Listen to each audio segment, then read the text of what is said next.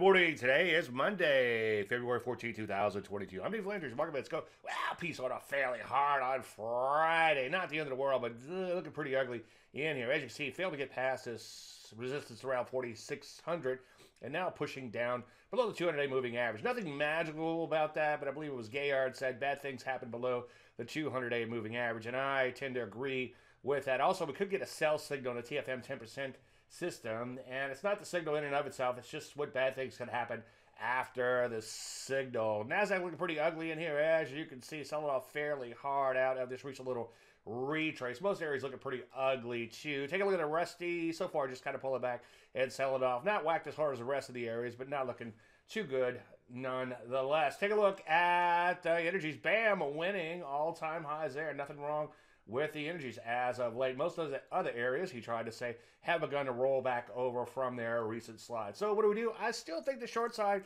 is the side to play. Maybe some energies on pullbacks. Other than that, sit tight. Any questions? As usual, Dave at DaveLandry.com. I'm Dave Landry, and you start the market.